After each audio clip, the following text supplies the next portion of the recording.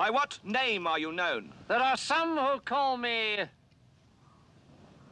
Tim. Welcome to another episode of Timmy Talks, the channel where we talk old school magic. And today I am bringing you magic from the Klaveren. It's my favorite pub in Amsterdam. And today I am playing against Richard, and he's playing with a mono black deck. You could say a black weenie deck. And I am playing with a Artificer's Inventions deck. So the interesting thing here about Richard's deck is he has said, you know what, I'm going to go into my binders and I'm going to play with those cool creatures that usually just don't make the cut. And I just want to talk about a couple of those choices that he has made. So one of them is here now on the screen, the Erg Raiders. Now Erg Raiders, it's a pretty good card actually. It's 2 mana, it's a 2/3. Which is pretty strong by itself. Now it has to attack every turn. That's a downside, and if you keep it home, because that's actually an option, that's going to cost you 2 damage, which is pretty steep. So usually you would just play this and keep attacking. Now another one of those creatures that doesn't always make the cut is Vampire Bats. And Vampire Bats is 1 black, it's an 0/1 flyer from Legends, and you can spend a swamp to give it +1/+0, but you cannot spend more than 2 this way. So it can be a 2/1 max, and of course you're spending black mana to do so. And usually in these aggro decks, you're tapping all your mana, especially the first turn, the second turn, the third turn, and turn number 4, just to get creatures out. You're just playing creatures, so you probably don't have the mana to pump your Vampire Bats, and so you're unable to deal any damage. I guess that's the main reason why many people don't play with Vampire Bats in these aggressive black decks. But nonetheless, it is a good card. It's got evasion with flying. You know, flying is a very good mechanic in old school Magic. And another thing, Richard is playing it with Bad Moons, and I think Bad Moon goes really well with both of these creatures because the Erg Raiders have to attack every turn, so you have to try to pump it up and make it bigger so that it's still useful and it's not just attacking and dying. So Bad Moon works really well, and 1 Bad Moon means that Erg Raiders can no longer be killed by Mishra's Factory. So I think, you know, this deck, it's going to be interesting to see how it performs. It is really budget friendly, so if you like this deck and if you like the way it goes, you can easily construct this yourself if you have a smaller budget. Obviously, I believe Richard's playing with a lot of black border beta cards or alpha cards in this deck. I'm not sure, but obviously you can just go for reprints. So yeah, I'm looking forward to see this. Now I am playing with my Artificer's deck, and here we can see a picture of my deck. Let's take a look. So this deck basically works on Sage of Lat-Nam. I'm playing with 3 Sage of Lat-Nams. You just want to get creatures out. You just want to get your mana vault out really early in the game. And when you have, what Sage of Lat-Nam does, by the way, maybe you're not familiar with the card, it's 1 blue and 1. It's a 1/2 creature. You can tap it to sacrifice an artifact, and then you can draw a card in return. So a mana vault is 1 to play, and then you can tap it for 3 colorless mana, and then it's going to deal damage every turn when you don't untap it. And to untap it, you have to pay 4 in your upkeep. So when you combine this with Sage of Lat-Nam, it's really nice because you can get your mana vault out, you can ramp for mana, and then I can tap the Sage to sack it. So then for 1 colorless mana, I'm getting 3 colorless mana in return, and I get to draw a card. So that's really kind of the tempo play that I'm hoping for with this Artificer deck. And I'm also playing with the Archaeologist, because when I sack a lot of artifacts, I need something to get them back, so I can use the Archaeologist for that. Now, there are some other tricks in this deck. Probably you recognize them already. Tanis's Coffin works really well with Triskelion and Tetravus. Also, the copy artifacts are a no-brainer in such an artifact-heavy deck. Tetravus by itself with Sage of Lat-Nam is also a great combination because I can play it. It comes into play with 3 +1/+1 counters. During my upkeep, I can take the counters off and make 1/1 smaller Tetravites, and I can use them to draw a card if I want to, so to kind of refill my hand in that way. So there's a lot of synergy in this deck. Still tweaking it, still looking at what's the best. I think it's going to be difficult for me to stabilize. It's going to be a lot of early damage coming in and playing against this aggressive black brew. So my main goal is going to be kind of to stop my opponent, and then slowly I will be able to kind of take over the game. Okay, let's go to game number 1 and see what's gonna happen. Game number 1, and I'm sitting on the left and Richard on the right there. There we see that Vampire Bats we talked about, turn 1, 0/1 flyer, Legends. And there's a strip mine on my part. There's an attack going to 19 here. Let's see. And there is a Mishra's Factory into a Mana Vault. So that means that I can start making some pace next turn. Ooh, Sinkhole.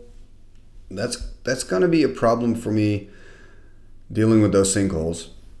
But there is a Library of Alexandria, so I guess I'm really lucky that he sinkholed that factory. And there's that Bad Moon. That means his Vampire Bats is now a 1/2 flyer, and I'm on 18, drawing an extra card here. And now I have 9 in hand, I believe. Or would it be 8 because I played the Mana Vault earlier? It's probably 8 going to 7 now. Passing turn. So there's a Tundra. Ooh, there's an Erg Raiders. That's now a 3/4. There is a quick Swords to Plowshares on the Erg Raiders.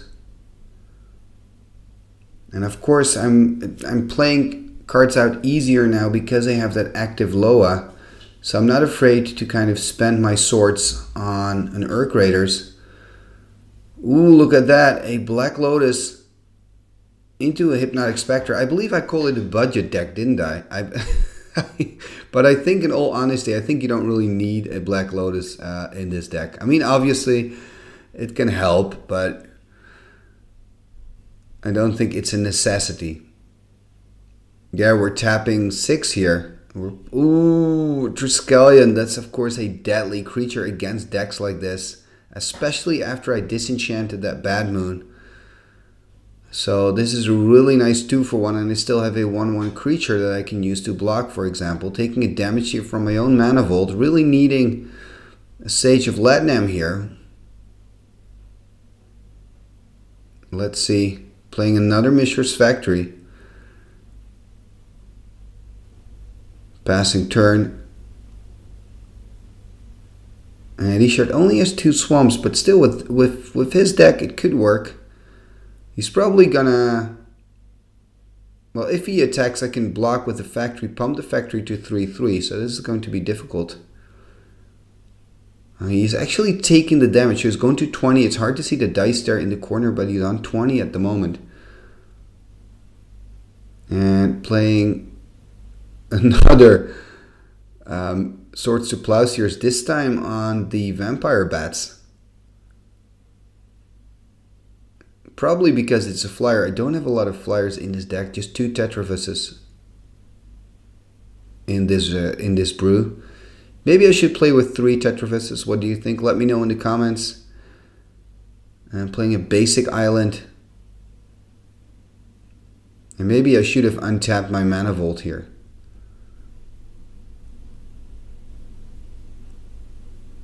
Let's see. It looks like I'm a little bit in the tank here.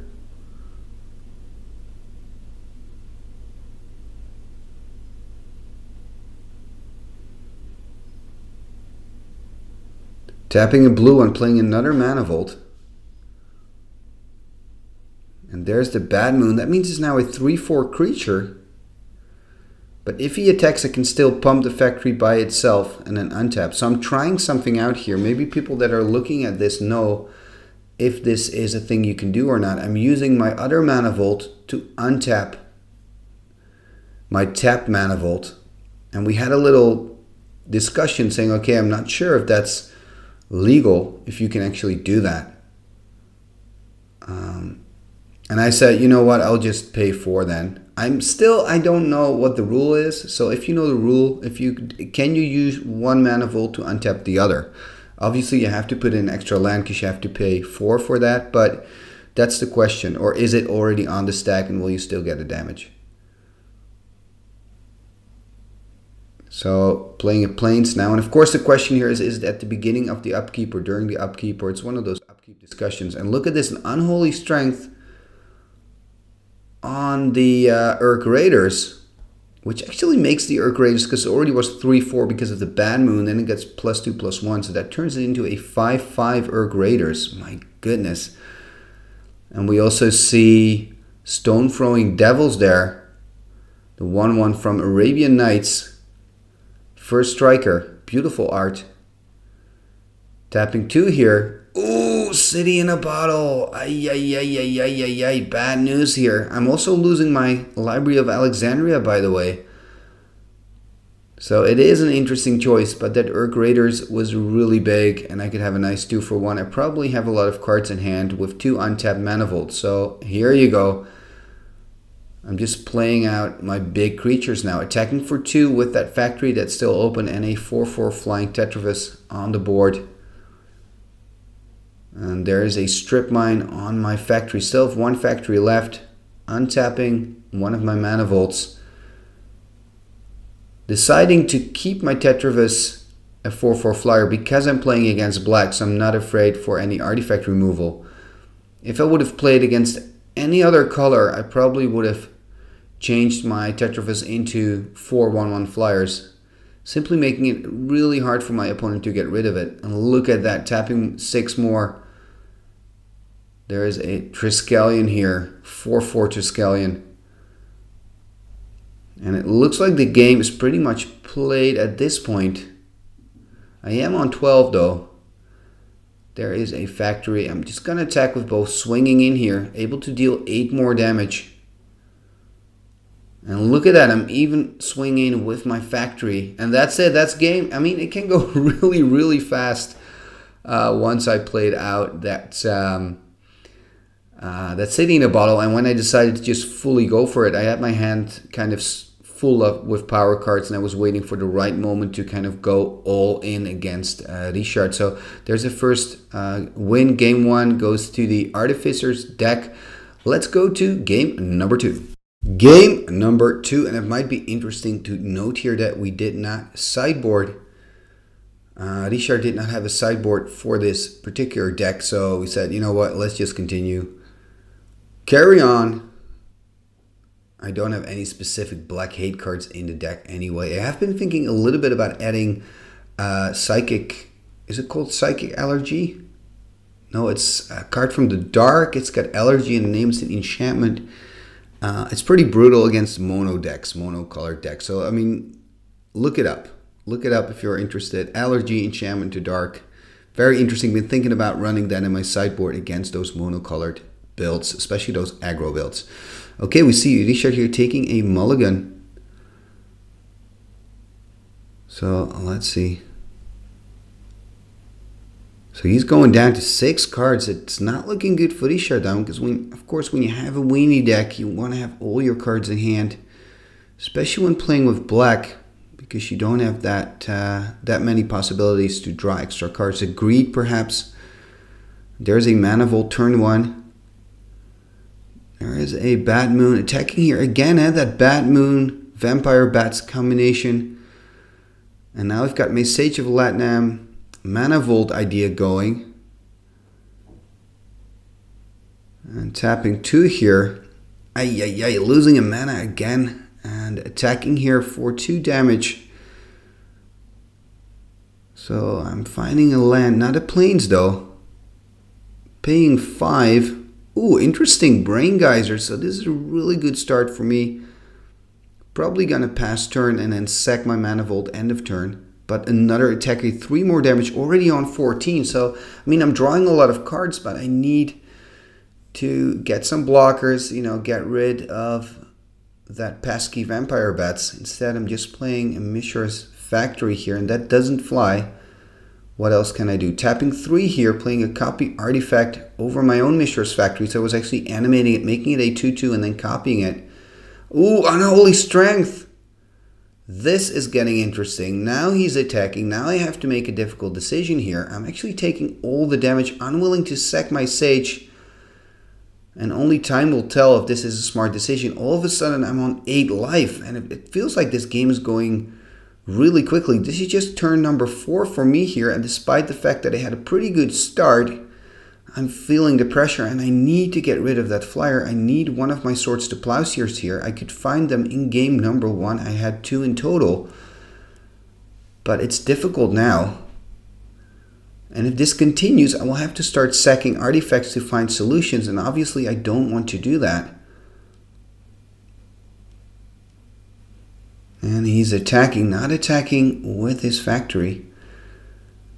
But I mean, this flyer, without even pumping it, I'm getting tons of damage. Playing a Disenchant over the Unholy Strength, just because it's gonna save me some damage. But remember, I'm also got a damage from my own City of Brass. I'm on 4 life. Look at this. Wow. And that's it. That's game. Is it? Am I giving up? I mean, I am shaking Richard's hand here. That would make it 1-1. But there are a few outs. Aren't there a few outs? Let's see. Okay, I am taking on my turn. I'm sacking this to draw a card. And I'm doing that just because I'm hoping to find one of those outs, to find an answer. Playing a factory, I think I need a swords. I need a swords to take care of the hippie, but even then, I don't think I can win this. I need a Triskelion, that could help, but I don't have enough mana to cast a Triskelion. Wow, and then when you think back about how I started this game with that Mana Vault and that Brain Geyser and all the cards I drew, and then still I just couldn't find a solution. Going to 3 here, so I have found a Swords to Plowshares, but it's just not enough. So pointing out my Thomas's Coffin, which is just too expensive to play out. I had another Disenchant. Probably drew that too late though to really make a difference. And this is really nice to see here. So it's 1-1. We see Black Weenie here taking the win against the Artificer's deck. And let's continue to game number 3.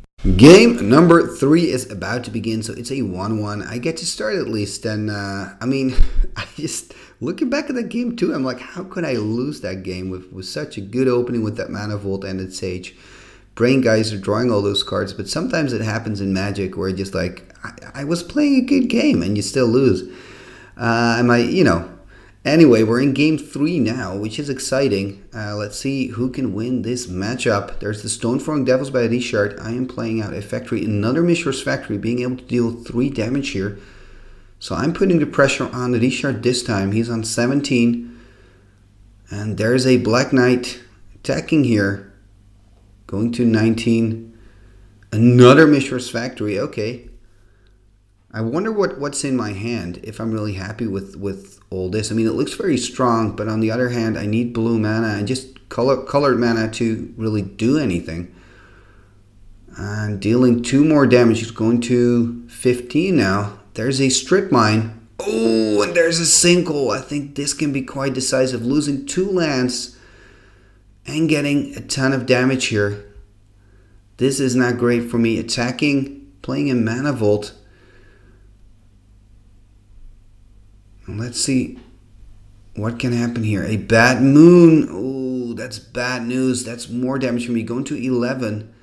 And it looks like I'm just drawing mana sources. And what I need right now is a creature, a big creature, a Suchi, preferably a Triskelion, so I can do some business. A Disenchant would be nice as well. Look at that. Erg Raiders filling the board.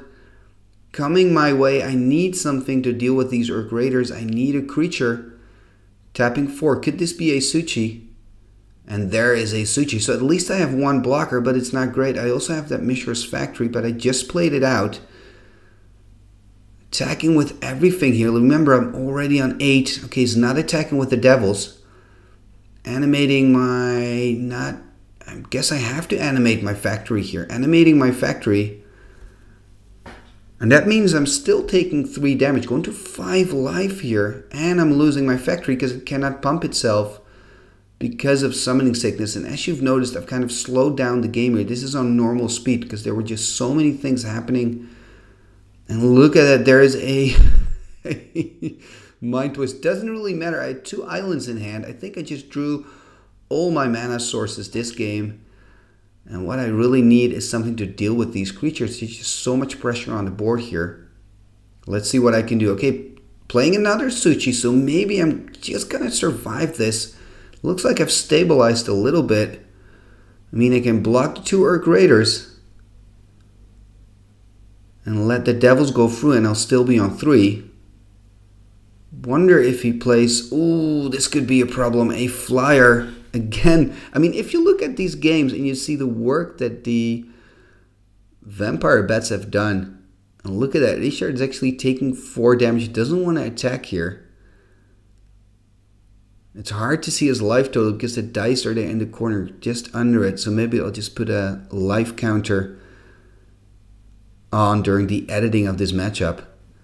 Attacking here, blocking both of them. And that's it. Of course, because of the bad moon. Oh, yeah. Alpha Timmy's, thank you, thank you.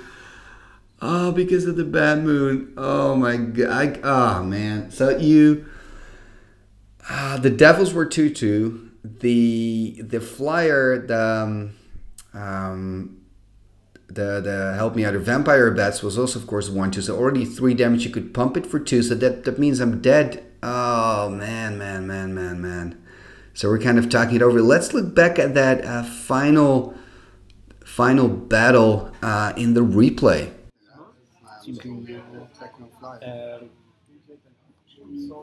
Bats of niet? Eens gaan het allerbest. Ja. Ga je tegen.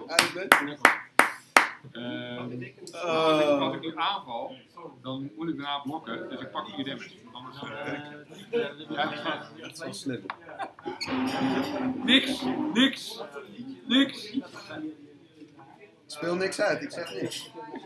Wil je? Ja.